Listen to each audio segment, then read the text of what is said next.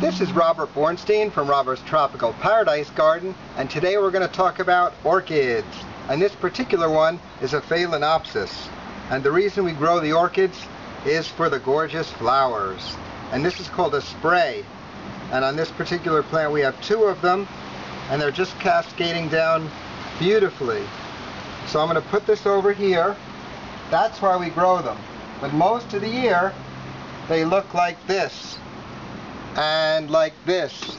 This is a dendrobium and this is a phalaenopsis, and these are the three that do the best inside where you can grow them. Now in my jungle I grow them outside.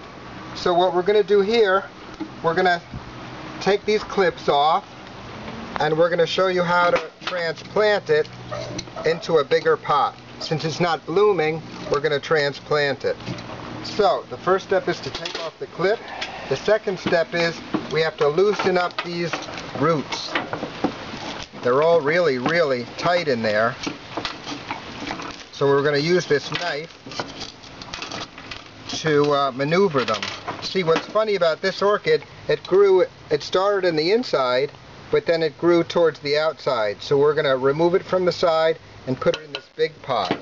The first thing we're going to do here is take some of this lava rock, put them in the bottom, and then we're going to put this potting soil. It's not really potting soil, it's a growing media for orchids. It's a combination of pine bark, there's the pine bark, some styrofoam, and charcoal. You want a well-drained mix because orchids in their native countries grew on the crotches of trees, they're epiphytes. So you want it very well drained. Now what we're going to do is remove this dead stuff too. Anything that's dead, we're going to cut off. That, this, but I don't want to cut off the good one. You have to really take your time and really do it just right.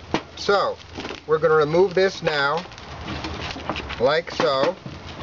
Now they also recommend trimming the roots, the dead stuff. This is all dead. If it's dead, it comes right off.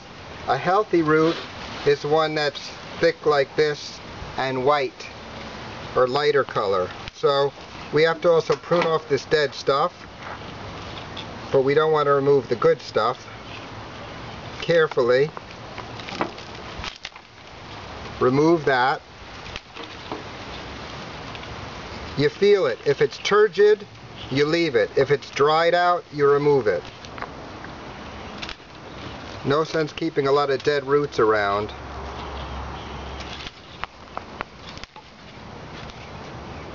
Now orchids only bloom about once a year, so most of the year you just have the plain leaves. But if you nurture it, give it a lot of tender loving care all year, you are rewarded with beautiful blooms the next year. Okay, now I could do this a little more, but for the sake of time, we're going to plant it right now. So, we're going to take this over here, add a little more soil, not soil, growing media. There we go.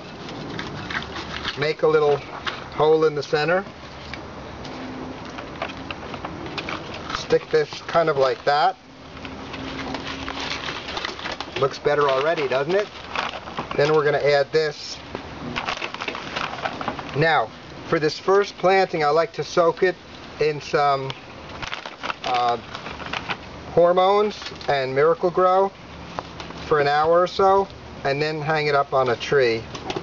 So now what we're going to do, we're going to add some fertilizer to the water, liquid fertilizer. We're going to soak the plant for about an hour, and that'll really help get it started. So we're going to take the plant. It's great to use these old pots, come in handy for a reason. And then we're also going to just water the top a little, water the leaves, and let all that soak. The roots were very dry because they were exposed on the outside of the pot. So that's basically how to transplant an orchid. And then once it's done soaking, we're going to put this special hanger back around it and then hang it back around the tree, and then it's all ready to thrive again. We also can cut these off because these are dead. These were old flower spikes. So thanks for coming to Robert's Tropical Paradise Garden, and see you next time.